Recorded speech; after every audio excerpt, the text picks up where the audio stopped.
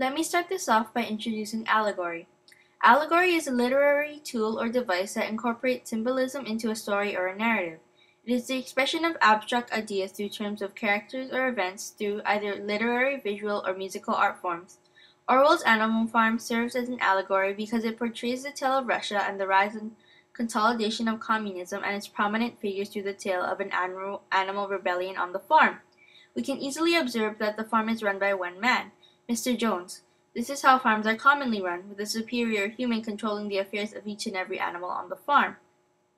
This is representative of how, before the revolution, the feudalist system was a concrete practice for many generations of Russian citizens as well as all of Europe.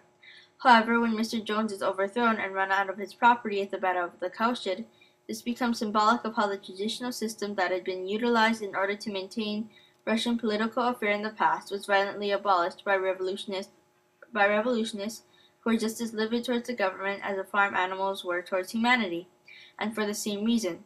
Finally, when feudalism was definitely outrun, the people, just like the animals, set up a system of government that stressed that all animals are equal. However, in both cases, those in power, Stalin and Napoleon, soon began to abuse the rule and harness their superior authority in order to benefit themselves rather than the society.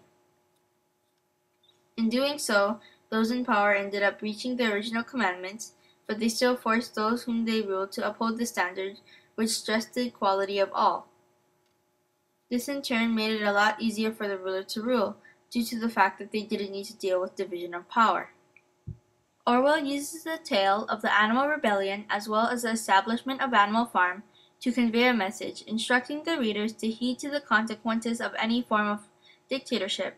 By utilizing the stories of characters such as Napoleon, Squealer, Boxer Clover, and all of the other animals within this tale, Orwell was able to caution his readers against the prospect of a ruler being allowed too much power and the abuse of it.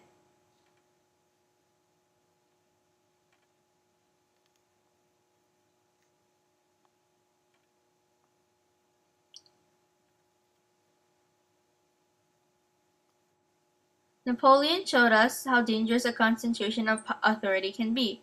Through Squealer, it became evident how susceptible to propaganda the population can be, and we are able to sympathize with the adamant spirit of Boxer who, despite not being able to exhibit any true intelligence, has dedicated all of his physical assets to the benefit of Animal Farm.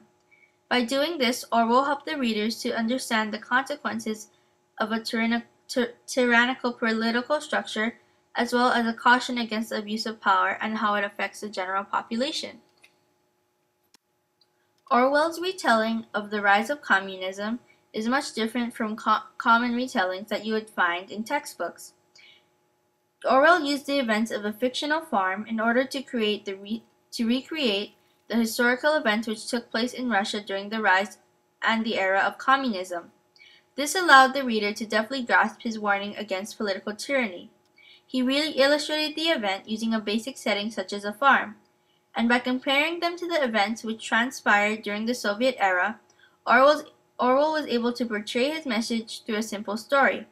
He was able to minimize the complexity of the situation which took place during Russia's Soviet era and simplified the entire period down into a basic story, by which the reader is able to discern the message of easily.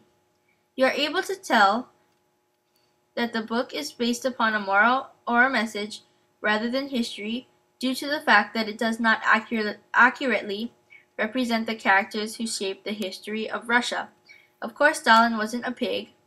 Marx was not an old pig either. But the original message of the consequences of tyranny still remain despite whether or not you want to read an official retelling of the Russian revolutions or if you want to read Animal Farm.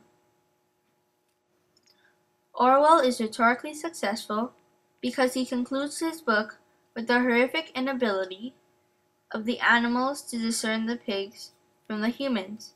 Throughout the book, he continuously foreshadowed the pigs' inevitable path towards human influence. Orwell is trying to help the audience see the leader's abuse of power affects the people negatively. In the book, Napoleon continued to abuse his powers, and the malignity of his decisions were all visible to the reader, even if it had passed over the heads of the fictional animals. Through this, the reader can relate it to what may happen to a society if a corrupt leader comes into a position of power.